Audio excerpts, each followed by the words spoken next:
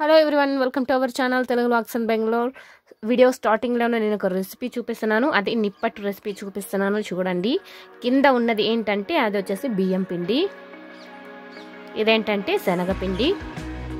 బియ్యం పిండి అలాగే శనగపిండి రెండు కూడా కావలసిన మోతాదుల్లో తీసుకొని ఈ విధంగా జల్లెడ పట్టేసుకోవాలి. ఆ తర్వాత పల్లీలను బాగా వేయించుకొని చల్లారిన తర్వాత పొట్టు తీసేసుకొని వీటిని కూడా ఇలా మిక్సీకి వేసుకొని బరకగా పౌడర్ పట్టేసుకొని దీన్ని కూడా జల్లించుకోవాలి. ఇది ఇందులో ఆయిల్ కంటెంట్ ఉంటుంది కాబట్టి అంతగా మనం జల్లించుకునేటప్పుడు అంతగా రాదన్నమాట సరిగ్గా. ఇప్పుడు ఇలా కొంచెం జల్లించుకున్న తర్వాత మిగిలింది ఇలా చేటలోకి వేసుకొని ఈ విధంగా నేముకోవాలి. అంటే పెద్ద పెద్ద పల్లి పలుకులు ఉంటాయి కదా, వాటిని బయటకు తీయడానికి అన్నమాట. సో మిగిలిన ఆ పౌడర్ అంతటిని కూడా అలాగే అందులో వేసి మిక్స్ చేసుకోవచ్చు. చూడండి, ఇదంతా కూడా ఈ విధంగా వేసుకోవచ్చు. ఈ మాత్రం ఉంటే నిప్పట్లకి బాగుంటుంది. మరి అంత పెద్ద పెద్దగా ఉన్న పలుకులు బాగుండదు అనమాట. సో అందుకని ఈ విధంగా కొంచెం అలా జల్లించుకున్న తర్వాత మళ్ళీ చేటలో వేసుకొని నేముకోవాలి. పెద్ద పెద్దగా ఉన్న పల్లి పలుకుల్ని పక్కకు తీసి పెట్టుకోవాలి. మళ్ళీ వాటిని నేముకున్న తర్వాత మళ్ళీ ఒకసారి మిక్సీ జార్లో వేసుకొని పెట్టుకుంటే ఈ విధంగా పౌడర్ అయిపోతుంది. అప్పుడు యూజ్ చేయొచ్చు. ఇప్పుడు ఏంటంటే ఇక్కడ కరివేపాకుని వేయించుకొని వేగిన తర్వాత ఇలా క్రష్ చేసి వేసేసుకోవాలి. చూడండి, మా అమ్మమ్మ ఇంకా ఇక్కడ అంతా కూడా రెడీ చేస్తుంది అనమాట ఇప్పుడు మనకి. సో దీన్ని ఇంకా పలుకులు మిగిలాయి కదా, వీటిని కూడా ఇంకొకసారి పౌడర్ చేసి వేసేస్తే సరిపోతుంది. ఇప్పుడు ఏంటంటే ఇందులోకి కావలసినంత కారం పొడి వేయాలి. మొత్తం రెసిపీకి సరిపడా కారం వేసుకోవాలి, అలాగే ఉప్పు వేసుకోవాలి.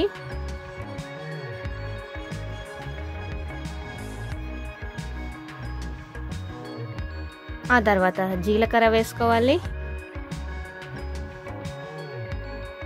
వీటన్నింటినీ కూడా ఒక పెద్ద బౌల్లోకి తీసుకొని బాగా మిక్స్ చేసుకోవాలి.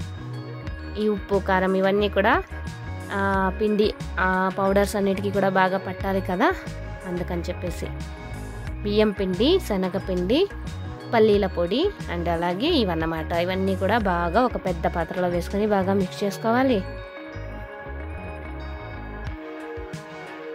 ఈ విధంగా మొత్తం అంతా కూడా బాగా వెల్ మిక్స్ చేసుకున్న తర్వాత ఇందులో కొంచెం సోడాని కూడా యాడ్ చేయాలి. వంట సోడా ఉంటుంది కదా, ఆ సోడా పౌడర్ని కూడా కొంచెం యాడ్ చేసుకోవాలి. ఇప్పుడు వేస్తున్నది సోడా పొడి, దాన్ని కూడా వేసి ఇంకొకసారి బాగా వెల్గా మిక్స్ చేసుకోవాలి.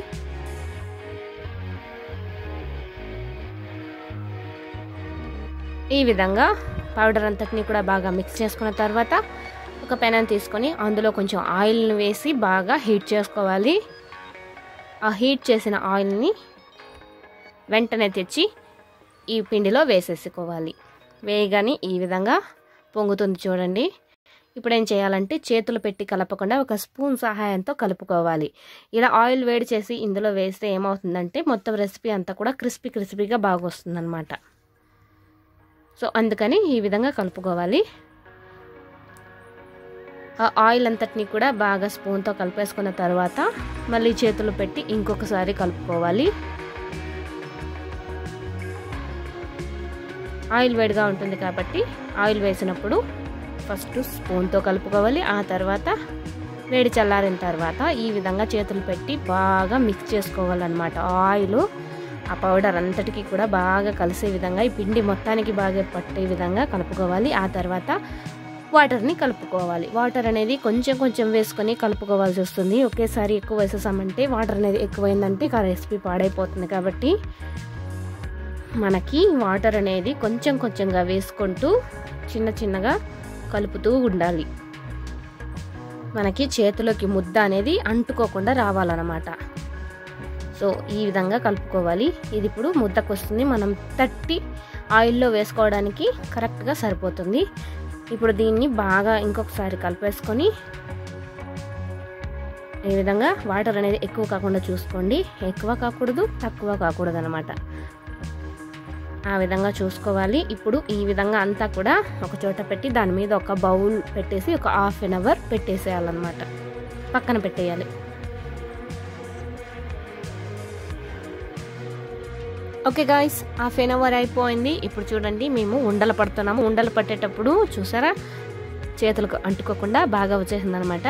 మనం కలిపేటప్పుడు కొంచెం అదే నేను చూపించిన టెక్చర్ వచ్చేలా కలుపుకున్న తర్వాత హాఫ్ ఎన్ అవర్ పెట్టేస్తే ఈ విధంగా అది కొంచెం టైట్ అవుతుంది. అప్పుడు మనకి ఇలా ఉండలు పట్టుకొని ఈ విధంగా వేసుకోవడానికి సరిపోతుంది అనమాట. ఇప్పుడు చూడండి ఉండలు పట్టిన దాన్ని ఏం చేస్తుందంటే మా అమ్మమ్మ ఒక ప్లాస్టిక్ కవర్కి ఆయిల్ పూసి దాంట్లో ఈ ఉండలను పెట్టేసి అదే ప్లాస్టిక్ కవర్ని ఇలా దాని మీద మూసి ఈ విధంగా ఒక బాక్స్ సహాయంతో ఈ విధంగా ప్రెస్ చేస్తుంది అనమాట. తట్టే అవసరం లేకుండా ఒకేసారిగా చాలా ఈజీగా అంత ఈవెన్గా స్ప్రెడ్ అవుతుంది. ఈ విధంగా చేసినట్టయితే ఏదైనా కానీ తట్టే పని ఉంటే కనుక, తట్టి చేసే ఏదైనా రెసిపీ ఉంటే కనుక ఈ విధంగా ఒక బాక్స్ కానీ గిన్నె కానివ్వండి ఏదైనా తీసుకొని ఈ విధంగా ప్రెస్ చేస్తే కనుక ఈజీగా అంతా కూడా ఈవెన్గా స్ప్రెడ్ అవుతుంది అనమాట. చాలా బాగా వస్తాయి, స్మూత్గా ఎగుడు దిగుడు లేకుండా కరెక్ట్గా వస్తుంది అనమాట, పర్ఫెక్ట్గా. చూసారా ఎంత బాగుందో. మా అమ్మమ్మ ఇక్కడ పెద్ద కవర్, ప్లాస్టిక్ కవర్ తీసుకుంది కాబట్టి దాని మీదనే ఉండలు పెట్టింది, దాన్నే మళ్ళీ మూసి ఈ విధంగా ప్రెస్ చేసింది అనమాట. సో మీ దగ్గర ఒకవేళ చిన్న చిన్న కవర్స్ ఉంటే కనుక ఒక కవర్ని కింద పెట్టేసి ఈ విధంగా ఉండలు పెట్టి పైన ఇంకొక కవర్ని వేసి ఈ విధంగా ప్రెస్ చేసుకోవచ్చు. సో ఈ విధంగా చేసినట్టయితే టైం ఎక్కువ వేస్ట్ అవ్వదన్నమాట, అన్నీ కూడా మంచిగా పర్ఫెక్ట్గా వస్తాయి. ఇప్పుడు ఏంటంటే ఇక్కడ ఆయిల్ కాగుతుంది. ఆయిల్ ఇప్పుడు వేడవుతుంది బాగా. ఇప్పుడు మా అమ్మమ్మ చూడండి ఏం చేస్తుందో. కొంచెం పిండిని తీసుకొని దిష్టి తీస్తుంది అన్నమాట. దిష్టి తీసి ఇందులోనే వేస్తుంది.